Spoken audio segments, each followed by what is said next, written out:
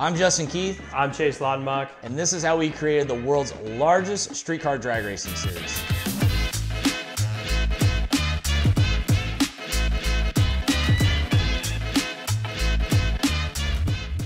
All right, you want us to tell them how we met the first time? Because actually you're wrong. How am I wrong? We met at 1320 Video Cash Days up in Omaha. Ah, we did, that's right. 2000, was it 2012, 2011? Something like that, yeah. Yeah. So I was out there with 1320 Video, just like helping and watching and stuff like that, and that's where I met him. That's right. You came up with with Silver Streak, that's why. Yeah, my 02 Camaro. Yeah. So we kind of met there, kind of became friends through that, and then we went to a racing event in Texas where I had my car. And at the time, I was actually working for 1320 Video. Yeah. So I was doing a bunch of the merch booth stuff, helping coordinate different things for the company, stuff like that. And I was also at this event racing too. So it was kind of one of like the old days, like when 1320 Video was still super small. It was nothing like it was today. Yeah. And it was just really starting to take off. Like we were there right at the beginning point of when things really blew up for 1320 Video. So it was a really cool time to be involved with that. From there, we went home. I kept thinking like we were just coming off this like huge high of like how much fun we had, got to hang out with all of our friends, things like that. And so I started bugging Kyle about like, why don't we, like we go to all these events all over the country and we cover them. I was like, we see the ins and outs. Like, why don't we do our own? Like we could not only cover them, but we could throw the races. And I was like, dude, we could call it 1320 Video invades whatever city. So the conversation about how Car Takeover started actually kind of really started there. So we got home. Justin was doing your car show, right, in Kansas City? Here in Kansas City. What was that? It was like, at the time, it was like, I think it was like KC2K or something. Yeah. It was something crazy. Like I said, we're all coming off the high of like the heyday of what you know Texas was. So we were down there, came home, talked to Kyle about everything, and he was like, well, we're gonna go out of Kansas City and cover Justin's event. So we'll go down there all as a crew again and we'll talk about stuff. So we finished up Kansas City, had a blast. That weekend, like we blew it out. I mean, the host hotel was packed.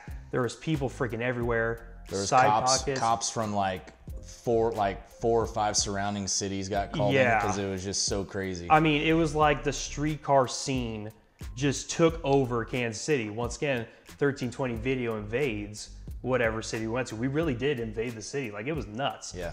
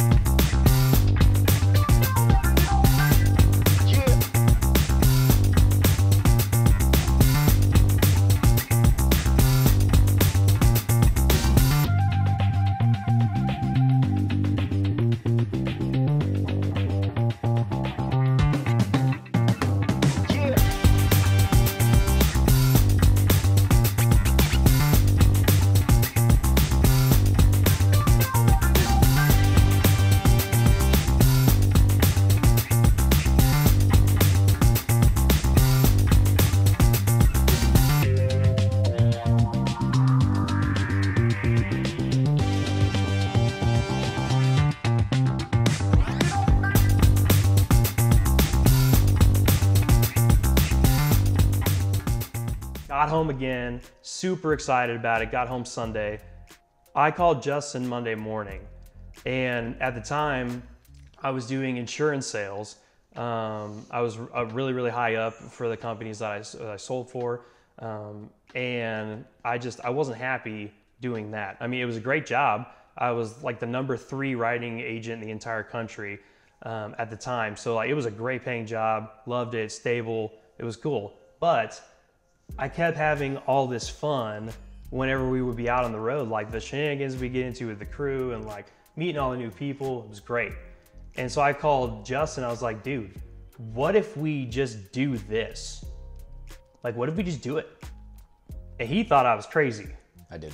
So, because he had a good job too. I mean, you worked at your job for what, 10 years? Something like that? Yeah, it was about, like 8 years or 9 years going into that. Yeah. And, you know, I worked 60 hours a week. So I'm like, you know, like screwing owners, hey, boss, I'm gonna take off like an extra 4 or 5 weekends a year. I hope that's cool.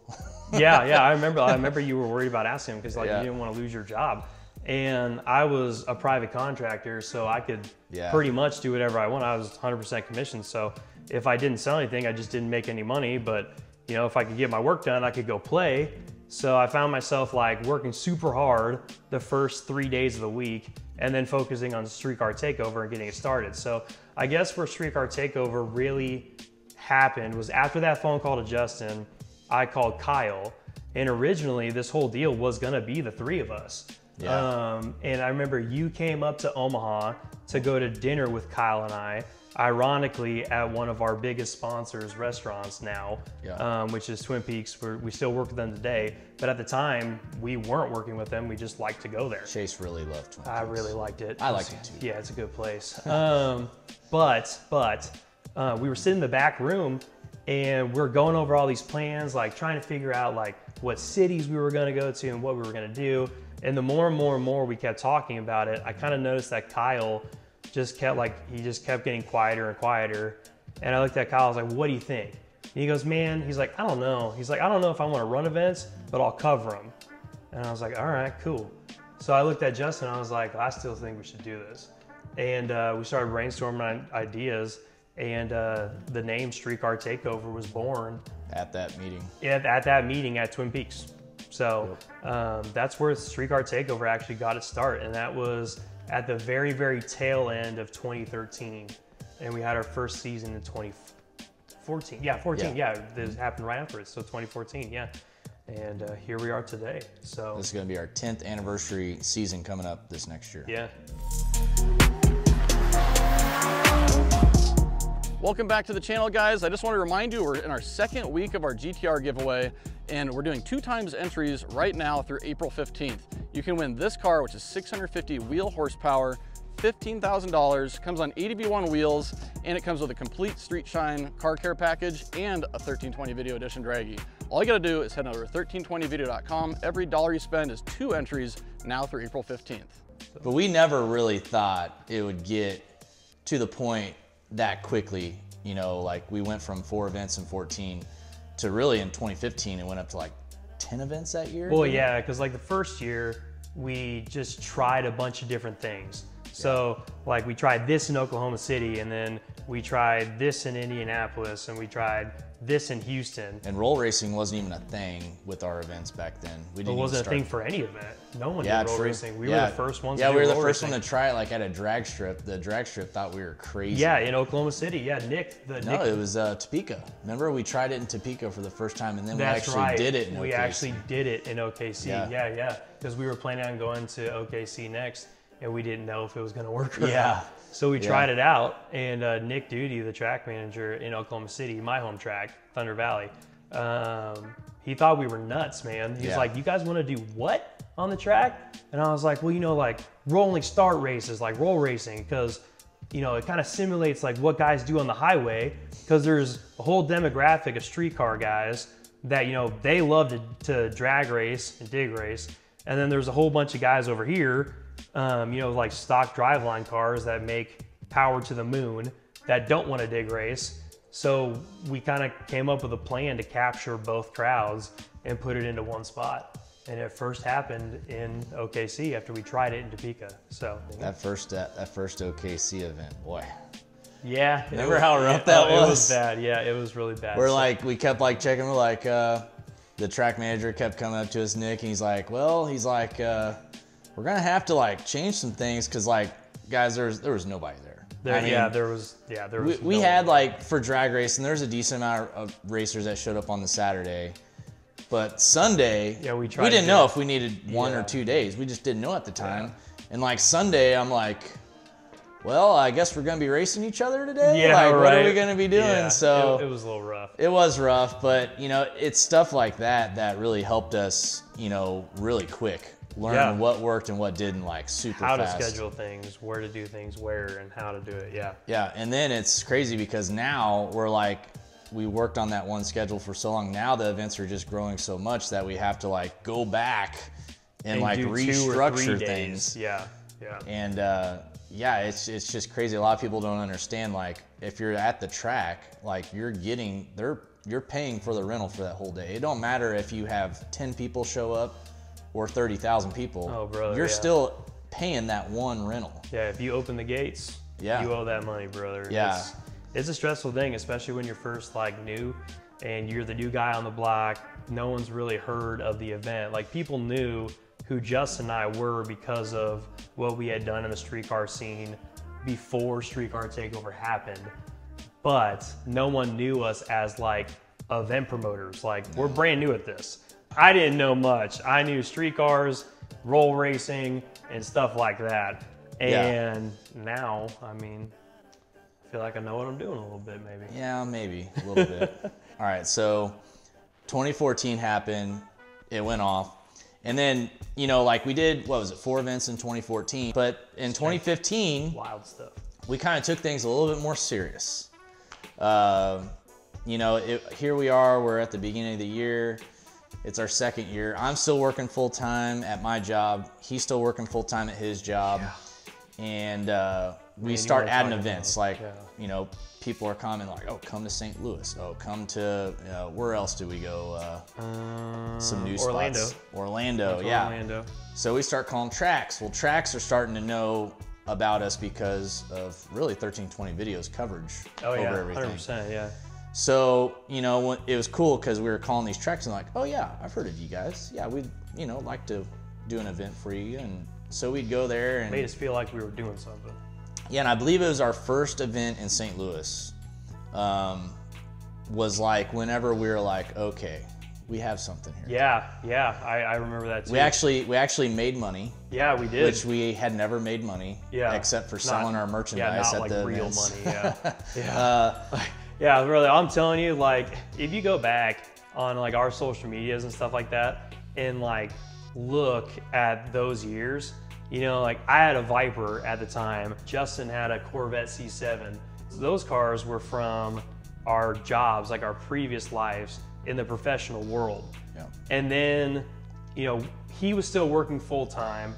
I was kind of working full time at that point. I was starting, since I had a little bit more freedom than him, I was starting to kind of fade away from my real job and focus on Streetcar Takeover. My parents thought I was nuts, first off. Like they thought I was absolutely crazy to do this. Like, it's never gonna work. Like, what are you doing? My family said this. And then St. Louis happened, and my parents happened to be at that event, and my dad got it at that point. Yeah. He was like, "All right, like this is a real thing. Like, you guys can do this." But even then, man, being young, starting these events, getting away from our professional jobs where we were making really decent money, and starting into Streetcar Takeover and stuff like that, man, it was some cold winters when we first started, man. Like, it was rough. We were literally selling sponsorships to live. Like, I'm not even joking you. Like, we were selling event sponsorships to pay our bills at that point. Like, it was nuts, man. There was a lot that went into this. To get us through winter. Yeah, to get us through winter so we could focus on putting the next season together. But at the same time, like... Yeah, because I mean, we were putting our own money and stuff. Like we're buying our merch. You know, you know, our trucks. You know, the travel. Like we were just spending all of our own money that we would normally just be spending to like go at, you know, race other events, but we were using it on our own. At this point. And remember Dave Vassar with Nitrous Salad. He was like our first guy sponsor, that like believed in us and actually gave us like decent amount of money for sponsorship. And when Chase called me, I'm like, Nitrous Salad? No way! Like, those guys are awesome. I was like, we're doing it. Like, and then Pro Charger was too. Pro Charger was one of our first sponsors that believed in us, believed in what we were doing, and those companies we still work with today.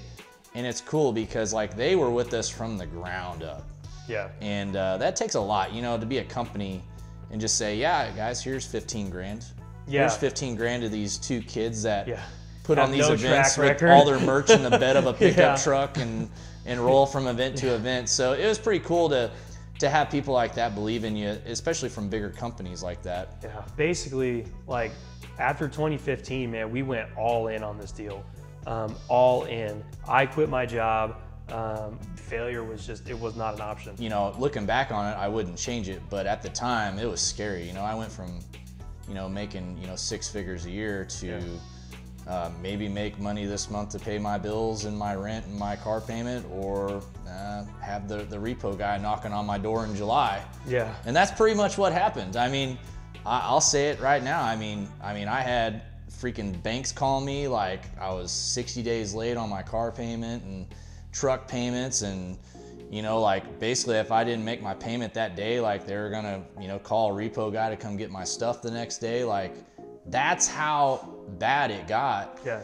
Like I said, when I said it was cold winters, man, the winters got kind of cold. They really did. We fought through it. Yeah. And I mean, it sucks, and not a lot of people would be able to work through that. I mean, I almost gave up several times, but it's just, it's one of those deals where it's just part of growing something like this. And you know, looking back, it was just, you know, some hard stepping stones we had to overcome. It was super fun at the same time. So I think that's what kept us going.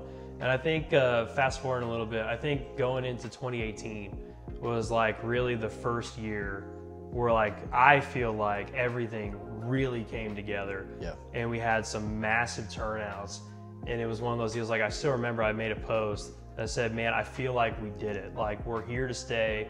Street Car Takeover is a thing. We're not going anywhere."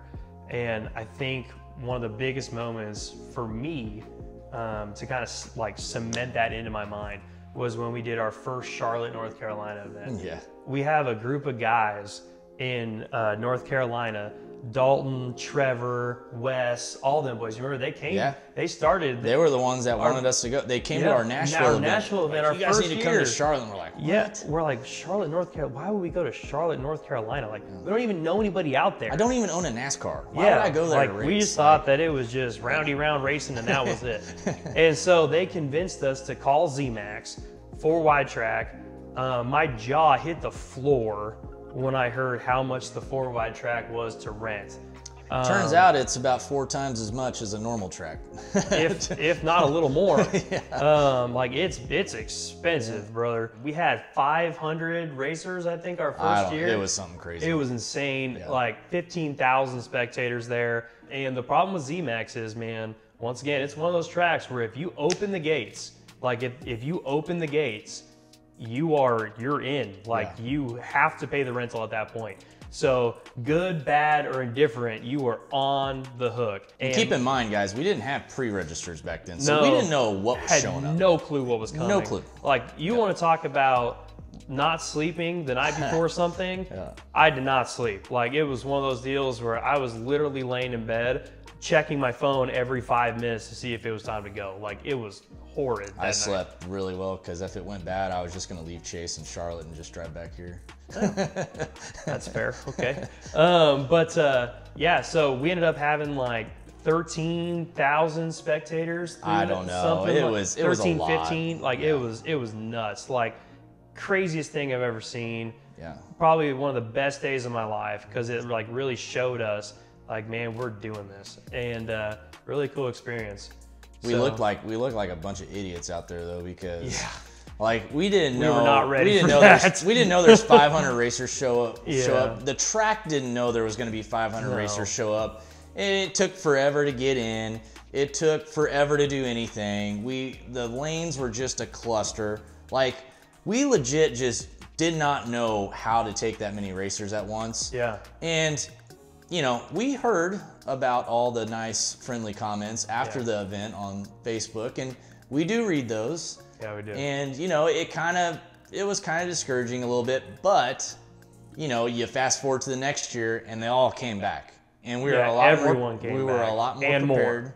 Yeah, and more, and we were a lot better prepared for it. And honestly, still like with every event that just is our biggest one, we learn from that every single time, and we try to come back the next year with a better game plan. Yeah. Our first year in Vandermeer, which is in Denver, Colorado, I mean, shit show, guys. It was a shit show. It was so bad. Once again, we didn't know that many people were coming. No, we had no clue. But even Curtis, you know, that owns a shop with me now. I met him at Car Takeover Denver, and he goes, the first year you guys were there, it was a shit show, man. Everyone was mad, blah blah blah. But he's like, the next year you guys came back, it was the smoothest event I think we went to all year. Well, and I think one of the biggest problems with that event was that, like, our staff, who has a certain way of running things, and their staff, who, like, Bandimere is a very hands-on track. It's literally one of the best facilities you go to. Yeah.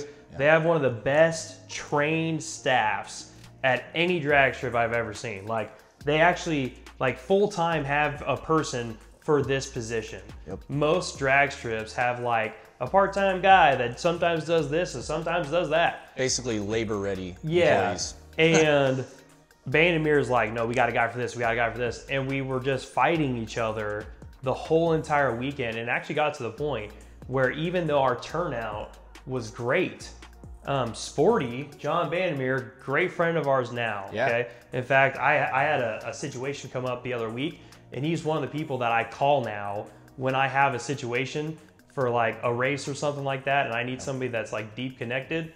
I call Sporty, I actually do. But he came to us after the event happened. He goes, guys, great turnout. I don't know if we're doing this again next year. Yeah, I remember. And I was like, huh? Because like I said, this is like one of the first years where we're actually starting to get a real turnout and make real revenue and actually be able to function as a company and as like a real job, like, you know, real incomes, we could pay our people real money and stuff like that. So I was like, hearing that one of your biggest events, we might not be able to do this next year. I was just like, what? And he's like, I think we should regroup. If you guys are going to PRI, we'll sit down, we'll have a discussion about it at PRI. And it was one of those deals where, okay, our event happened in July. PRI is in December. And I remember that time, it was basically half a year, you know, 5 months.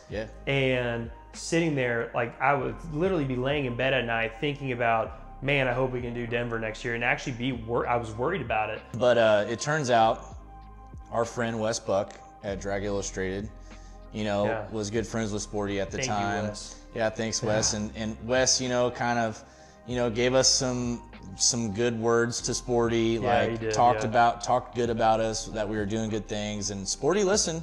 He did. And we ended up meeting Sporty at the PRI show that year, and it was fine. Yeah. Remember, we were so worried about the meeting. Yeah. And we talked for like 5 minutes, and Sporty goes, all right. Yeah.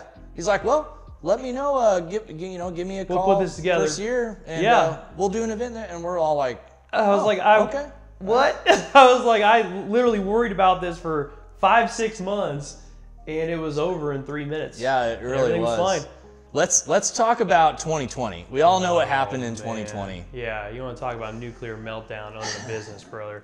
Like, I think I called Justin, and I was like, brother, we're going to lose everything. Like, this is not good. We literally make our living off of large groups of people getting together. Like, I was in full-fledged freak-out mode. We had tracks calling us left and right saying, hey, you know, we're not going to be able to do it this year. What do you guys want to do? And I was like, well, what do you mean? What do we want to do? Like, we can't have the event. What's there to do? And that was really, really scary to us. So what Justin and I kind of did was we just started finding places that would let us do it, to be quite frank with everybody. We were in full-fledged, like, I just had my first kid. Kinley was like 5 months old, and I'm like a new dad freaking out because I feel like I just lost my job and I don't know what to do.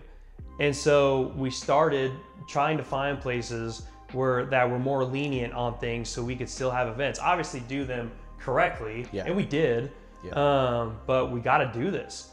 And I remember calling the local track in Oklahoma City, my home track. I was like, Nick, like, that's the track manager. He runs the whole place. I was like, Nick, like, what are we going to do? And those first initial 2 weeks when like the whole world like legitimately stopped. Like everybody for like the first 2 weeks scared me to death.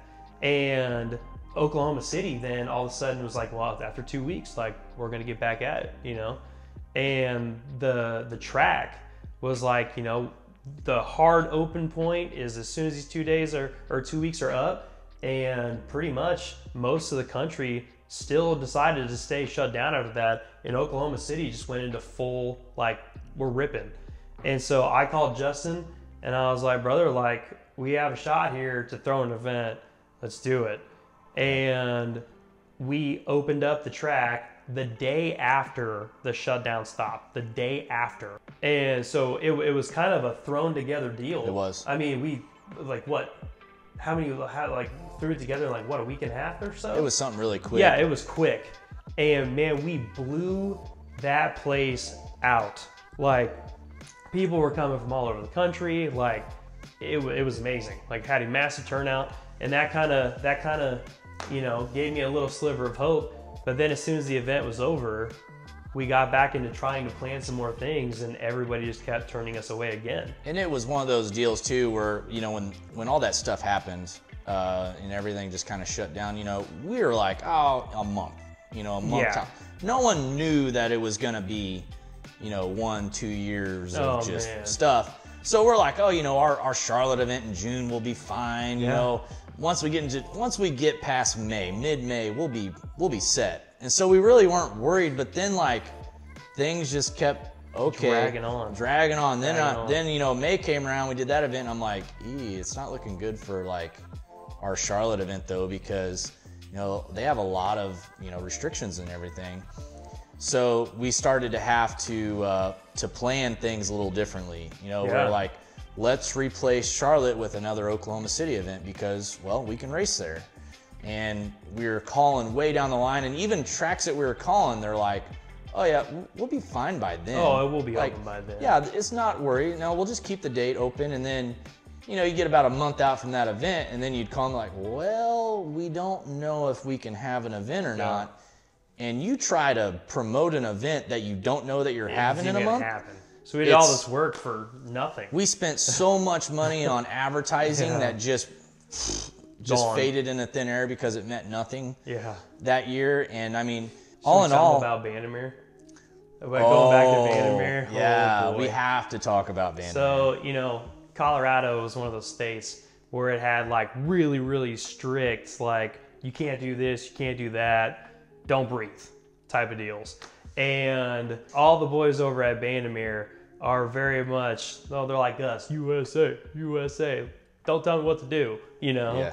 And it was one of those deals where there was a whole bunch of gray areas. Like, if you really looked at all the stuff that they were trying to do, there was a bunch of gray areas. And so the track had continued to do stuff, even though the health departments and stuff like that were saying, well, maybe don't do that. Well, don't tell us what to do, you know? It got to that kind of situation. And it was one of those deals where the health department actually ended up pursuing the track legally 2 weeks before we had our event there. They slapped them, the event, and everybody involved with like an injunction, basically saying that like, hey, if you do this, you're gonna be in big trouble. And the track took the position along with us that no, we are gonna do this and we're not gonna be in trouble because America. Yeah, well, it was just laws that protect you know, stuff like that, and they were right. Yeah. But you know, as everyone knows, during that time, it didn't really matter. I mean, if they wanted to shut you down, they would shut you down. Yeah. And that was scary. Honestly. Oh, it was scary. That was the scariest part about the whole thing. Yeah. It was one of those deals where we were literally watching the court case happen on Thursday. 48 hours before. Yeah, on Thursday. The event was supposed to start on Friday evening, and I was sitting in Oklahoma City on in my kitchen, once again pacing back and forth, watching this court case happen. And the judge was like, you know, I think that there's just too much going into this. I'm not going to make a ruling until after the weekend. So up until now, Vandermeer is open and you guys can conduct business regularly, is what the judge said. And as long as they do as long as we follow the precautions, which we did. Yeah, exactly. Yeah. I remember Sporty calling me and he goes, so are we doing this? And I was like, brother, I'm still in Oklahoma City, because like I didn't have any faith. And I go, yeah, let's do it. And I remember going to Bandimere, man, we had news crews out there in front of the front gates, and it was a big spectacle, but it went off and it was safe and everybody had a great time. So I think we kind of proved that even in those times, being outdoors, following the right precautions, you can still do this stuff safely. Like you can. We had 18 scheduled events that year, and I think we ended up doing 15 of them. Yeah, we actually got our season off pretty dang well. 2021 came around, and you know, we knew it was going to be, you know, a decently busy year. You know, everyone was back out. You know, a lot of the stuff from 2020 was, you know, kind of fading out. Yeah. People are getting back out. You know, we started off, you know, decent turnouts at our events, and then came, what was it, Charlotte? Oh, yeah. Yeah. And I think, like, pretty much if you were a car enthusiast in Charlotte at that time, you were at Street Car Takeover. It was nuts. It was the books. It was packed. Yeah. 2020 showed us, like, all right, this is what is going to happen at every city we go to if we have a big turnout. Yeah. And so now we implemented that in 2022, and, you know, we're prepared at some of our bigger events. Yeah. I think, like, the only events that we really got kind of off track a little bit was like Dallas because of the rain delay. Oh, it was so dang cold. It was cold. Oh. We didn't like. We couldn't finish because the track got so cold that like it was literally too. It wasn't safe. None of the racers pre-registered. Like literally the day of, like I would say a third of the racers showed up that day and registered. So like we didn't know who was coming. No clue. And we thought it was going to be a small event, and it turned out to be a decent sized event for racers. Like spectators, not so much, just because it was what 45 degrees for a high. That was the high. And windy. Yeah. But you know, it's like, you know, once again, we'll take what happened and then we'll implement it and come back to Dallas like next year a lot more prepared. Yeah, better date. And then, you know, some things that we've learned over the years and things that we're changing, especially going forward, is, you know, we're gonna get to the point, well, we are starting this year, we're having racers pre-register now. You can't just show up and buy a tech card and race. Yeah. We're beyond that, and it's so we can host a better event for people. You know, if we know how many cars are coming, we know how to schedule things. Like, oh, we got this many roll racers coming. Oh, well, we're going to start roll racing earlier. Yeah. Or oh, we only have this many roll racers coming. Oh shoot, well then we'll end roll racing at this time, and we'll start drag racing at this time because we have a lot more drag racers. We're changing our events up slowly, but we're gonna start adding more stuff that benefit the racers. So like, you know, we're gonna start having like VIP tents with like catered food in there, stuff for our vendors to come and hang out, so that way you're not waiting in long lines if you're racing to get food or lunch. We're gonna start implementing, you know, more all around car stuff, like more drifting, more burnout contests, you know. Oh yeah. Trying to make that spectator that comes to our events have more things to do than just watch cars go down the drag strip. So like next year, you know, we have an invite only event coming next year. Some of the baddest dudes on the planet will be there, from roll racing, but then also drag racing. There's going to be good payouts. The events, the event trophies are going to be freaking really cool. I cannot wait to show you guys what the trophies are, because it is going to be sweet. I want one. Yeah, I want one too. So I'm probably just going to have to make me one. Yeah. But, Our participation awards. Yeah, right. They're really freaking cool. We're just trying to find different ways. You know, we understand, you know, as event promoters, you can only do one thing for so long before it just kind of the flame starts to dim a little bit. You know, I know a lot of people watching this video, you're like wondering why we don't go to St. Louis anymore. Well, St. Louis started out as one of our bigger events we did. Yeah. But it just seemed like every single year that it would get smaller and smaller and smaller. And shoot, for a while, Chase thought it was something that we were doing. Yeah. And it turns out it's not. All the events at that particular place were just going down, down, down, down. And that's something that's so important. Like, for anybody out there listening, for car guys especially, like, you guys have to support the things that you love to do. A bunch of guys wonder why their tracks are closing down. It's because the spectators aren't showing up, and that's the problem. So that's a lot of reasons why those tracks are shutting down now, because people just don't support the tracks. Yeah. And you got to support it, man. You got to support the sport, or else it will go away. And I think that's even more real than it ever has before, with all the changes with, you know, electric cars and the environment stuff and all that stuff. It's becoming one of those deals where this really could be the last generation of doing the things that we love. Yeah. So we need to support what we can and do what we can to keep this sport alive and growing.